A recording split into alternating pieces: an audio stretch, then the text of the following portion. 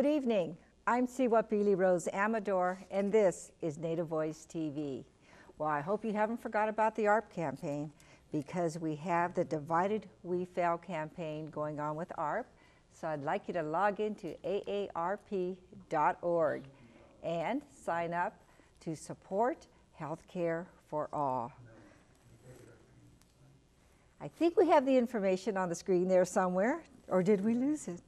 But anyhow, what you are doing is telling millions of other voters that you will support the candidates that are supporting Indigenous people and health care for all. And a couple other announcements coming up.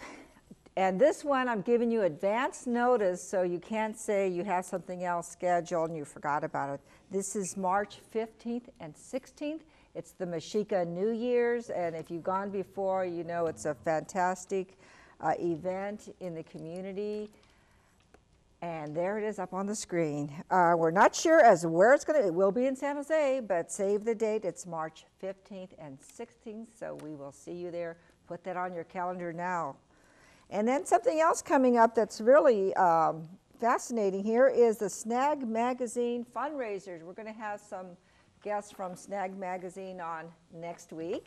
And I'll tell you a little bit about this. Is December 14th. It's a Friday. It will be at the International Friendship House. A lot of good groups will be there. Good Shield will be there. Good Shield is the wrote the theme music for Native Voice TV, so I look forward to seeing Good Shield again. And a lot of good entertainment there, so I hope you come out and support Snag Magazine. It's a wonderful youth magazine that's been out for several years now, and you'll learn more about it next week. Well, now it's my pleasure to introduce Tony Redhouse. Welcome, Tony. Hi there. Thank you very much for having me. It's a pleasure to have you here, all the way from Arizona. Yes, Tucson. Please introduce yourself to our audience. Hi, my name is Tony Redhouse, and I am from the Navajo Nation. I travel around the country, and I share Native American spirituality and different presentations using music and song and dance. I heard you had a performance in Santa Cruz last night, and it was wonderful, so maybe you'll share some of that with us today. Yeah, I will share some of those aspects with you. And how did you get into this form of spirituality? Well, I was raised as a performer in my family. We all danced. My dad, he taught us to work with our hands, to do beadwork, and to make things, beautiful things with our hands, and also to perform as a family and bring cultural awareness to modern society. And in fact, the Bay Area here. When we were children, I was actually born in Monterey, California. Oh, were you? Oh, yes. Okay. And he was stationed at Fort Ord, California, the U.S. Army base. And how many members of your family perform? All 6 of us. Oh, good. And we're also Native American jazz musicians. We're a jazz ensemble on Canyon Records, the Redhouse Family Jazz Ensemble. We do jazz fusion similar to influences by Chick Corea, Herbie Hancock, and that type of music. Wow, very talented family. Did you bead? Oh, yeah. You beaded that. Yes, and everything is representing my story and my path and my colors and my symbols and that kind of thing too. Well, why don't you tell us about your story? Okay. The blue, predominant blue beadwork represents the sky. In Native American tradition, we many times observe nature and the forces of nature, and we learn lessons and get stories from these. And the blue represents freedom, because in the sky, the birds can fly wherever they want to go, no rush hour traffic, they can go wherever they want to. And so that's why I put blue, is because I want that freedom to be able to reach my highest goals and my highest dreams. The red and black and orange are the fire colors, and they represent the hot times in our life, the trials, death in the family, addictions, dysfunctions, conflict in life, sickness. And as we go through the red, orange, and black of the fire in life, we end up with the center of our heart being clear, being pure, and being true, our heart being true. Ah, I see. Now, you use music and dance. Yes. And how do you incorporate that? I share Native American music as meditation, as a tool to help people to find focus and to get balance. I work at substance abuse recovery centers. I did that in Phoenix in the metropolitan area with Native American substance abuse men and women programs, and also HIV/AIDS. And I use music to help them to heal and to focus. And then I also teach them to work with their hands and to create crafts as part of their therapy. Something beautiful with their lives. So I work with addicts in Tucson now at women's rehab, 25 meth, heroin, and cocaine addicts every week on Tuesday nights. And that's a different way of healing from Yes. the traditional way. Do you find it being more effective? It's all the same to me. It's all spiritual. When our soul is connected with the ancestors, when our soul is connected with the spiritual forces, my grandfather was a medicine man, Redhouse, that a lot of these things are passed through us, and whatever our gift is in life, whatever our path is, it can have no other way but to be expressed through whatever means is available in us. And so it starts coming out of your pores, it starts coming out of your mouth, out of your voice, out of your drum. You make drums, and you create things that are beautiful to help people, inspire people. And you certainly have. Can you tell us about your CDs? Yes, Soul Blessing CD is my recent CD a couple of years ago, and that was nominated into now, this is the one in the front right yes, here. This was Okay. nominated for the Grammy. It was into the Grammy system, and that is a song with 7 different songs from the story of my life that highlight different aspects in traditional Native American music and dance and art. They tell a story. And so my music, in a very traditional sense, it is contemporary music, but in a traditional sense, it is sharing my path, my experiences in life. We have another one here too, so I'd like to hold this one up. And Journey to the Four Winds is a beautiful meditation CD, and that is a CD that helps children to go to sleep. It also helps you to do work at the computer. It's very subtle, very relaxing. It has a continuous heartbeat throughout the whole CD, and it takes you to the 4 directions for healing. Oh, how beautiful. That would be nice to have the kids take their naps. Yes. Or I might take a nap. That's a good idea. Well, that's great. Would you like to demonstrate for us? Yeah, I'd like to sing a song for the Navajo Nation. Okay. And this is, these are our social dance songs, actually squaw dance songs, actually 3 different sections that are kind of squished together into a dance mix. And this is songs that my father would sing as he was herding sheep when he was a young man on the reservation, the Four Corners area, Tisnaspas area, the Redhouse family, and he would be herding sheep up the mountain, taking them up to a higher pasture. Hey, hey, yanga, hey, yanga, yo, hey, hey, hey, hey, hey, hey, ya, ya, hey, ya, hey, yanga.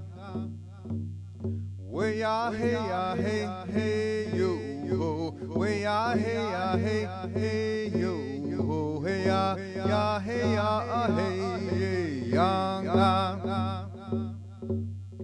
Oh, honey, hey, hey, hey, hey, Lashana, way ya, hey, yanga.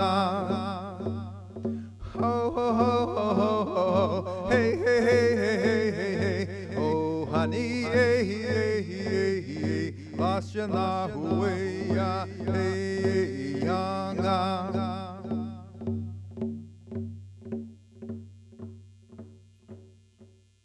That was beautiful. Now, that was in the Dene language? Yes, and it was squaw dance songs, actually 3 different sections that were put together into kind of a short dance mix. I see. And how do you use that for the healing? How does that incorporate? It is any type of expression, the ancient expression of indigenous peoples across the world, Native Americans, people in Brazil and Africa, any of these communities use your voice, use the drum, and use the flute.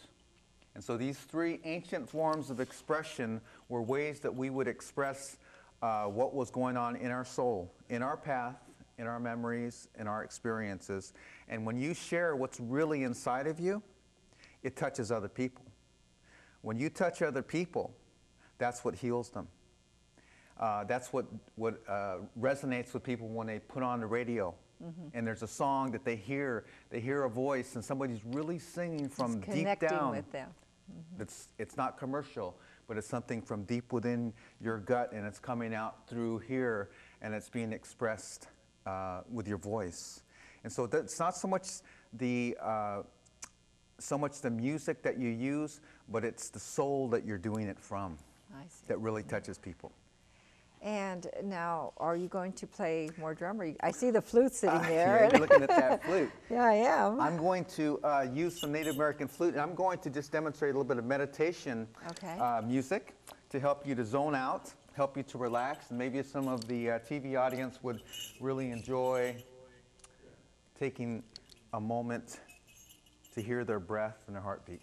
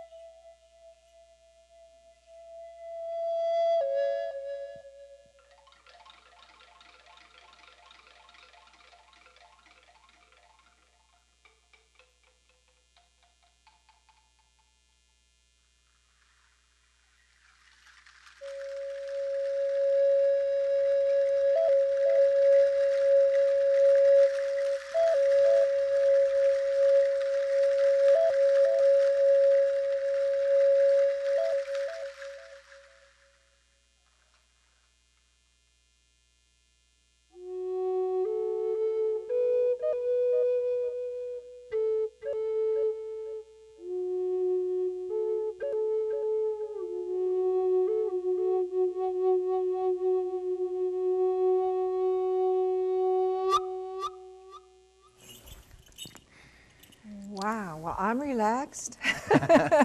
Can you tell me about some of the instruments you were using there? Yes, I use indigenous instruments from around the world.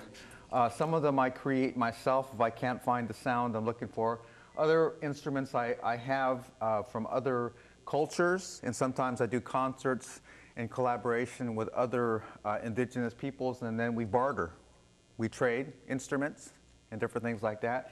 And so some of these things are simple materials, like from Home Depot, Home Base. You find these oak slats. I cut them to size, tuned them, and then painted little eagle feathers on them, and I made a little instrument like. That has a real unique sound. Yeah, and so a lot of these instruments are from people, natives like ourselves, that are in other cultures. It's beautiful, beautiful.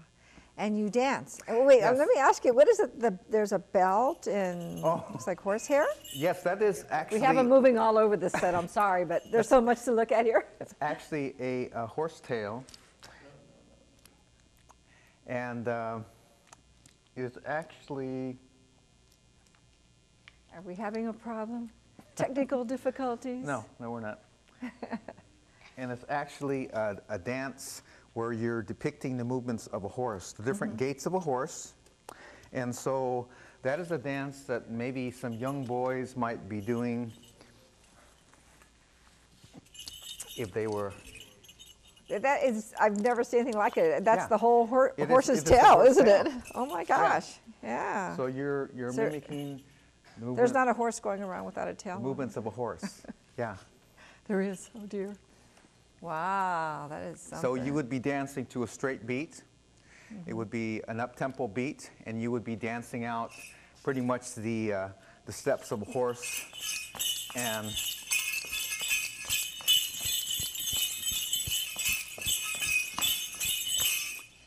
so Are we it able would to be get kind of that, or do we need to move? it would be kind of a fun dance, yeah. Wow, that is something. And the, can we do the hoops now, or do we need to move? I just wanted to make sure we're in the shot here. I don't want to lose anything because there's so much to see and it's so unique. And what do you do with the hoops? Okay, the hoops are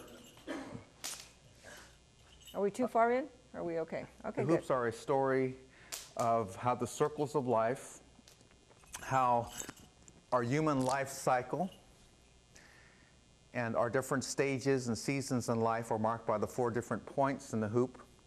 How our human life cycle connects with the plant life cycle, and then that connects with the lunar cycle, and that connects with the animal life cycles, and that connects with all of the Harley-Davidson motorcycles. And what you have is you end up with the universe, which is one big circle of interconnected smaller circles like you and I, which are valuable, which are unique, and how we bring completeness and harmony to the universe. We make it whole. And so that's what the hoop dance is about. It's about connecting circles of life together, creating different designs as you're doing it, maintaining a certain beat, a certain rhythm, and showing your connection. And it is also a story dance because the designs that I create are designs that are relevant to my path in life. The lessons I've learned from the eagle, from the eagle's nest, the baby eagle, the full-grown eagle, leaving the nest when it's time, the hummingbird, the cyclone, Mother Earth, the globe, and Mickey Mouse. So all of these designs are reflections of my life, my experiences, my memories. Mickey Mouse is no different. It's very traditional because it is representing an experience at Disneyland when I was a child, and a good memory. And so we put these into our dancing just like we put it into our beadwork and our stories and everything else. Wow. So you mentioned Mickey Mouse. Do you also do this for schools or? Yes. Oh, you do? Yes, I do assemblies for schools, and I also go to senior centers, and I present for the elders, which I consider excellent. elders of all races. And I also travel to different tribal communities, and they hire me to come out to present to them, and also federal government agencies for cultural awareness and spiritual presentations, keynote speaking. Excellent, because I see where it would be very educational for all of us. Beautiful. Would you honor us with another song? Sure.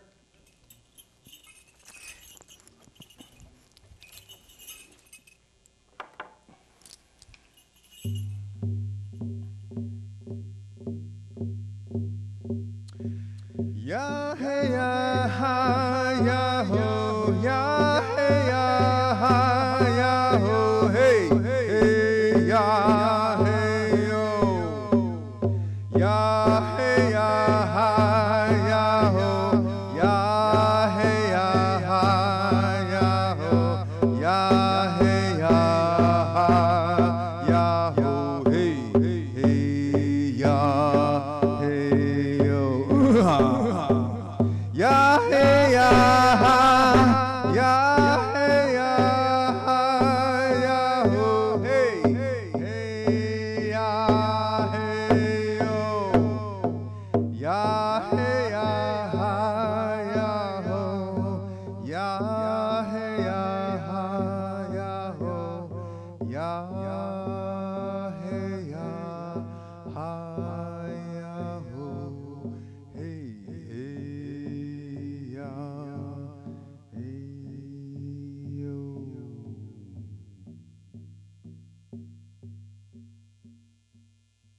That is beautiful.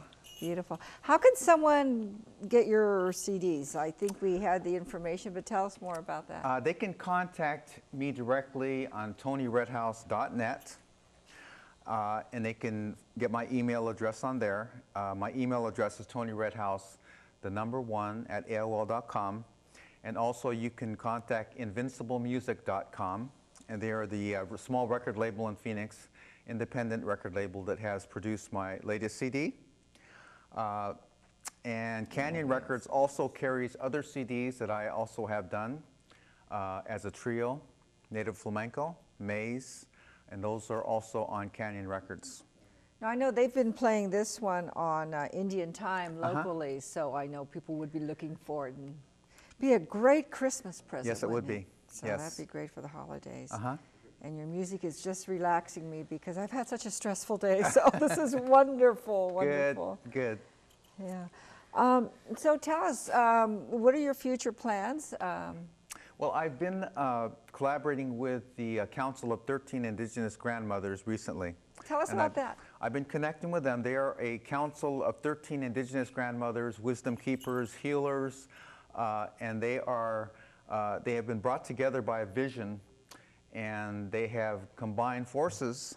There's a grandmother from Africa, I think Peru, Mayan, Brazil, Native Americans in North America, and they've combined Nepal, and they brought their stories, their wisdoms, and their information and healing, and they're going to world leaders, speaking to world leaders about being in harmony with Mother Earth again, and being in good relationships with the forces of nature. And so they're traveling around the world. They're trying to get an audience with the Pope and different world leaders, and they're traveling to these places. And I've been creating music. They've allowed me to record them and to create music that's going to accompany their songs and their stories and their dances that they're going to leave for the children of the next 7 generations. Wow, that That's their must be goal. some powerful energy. Yeah, it is. Yes, it's That a is beautiful, beautiful fantastic. connection with them. Yes. And, oh, we only have 5 minutes left. Okay. You know, I'm going to ask you to play some more music for us if you'd Okay. like to do flute or Sure. music, whatever. Uh-huh. It's all beautiful. And I want to thank you for joining us. Next week, we'll hear from Snag Magazine, Native Voice TV, 6 o'clock every Sunday. And let's listen to some more music so we can relax. It's been a stressful week.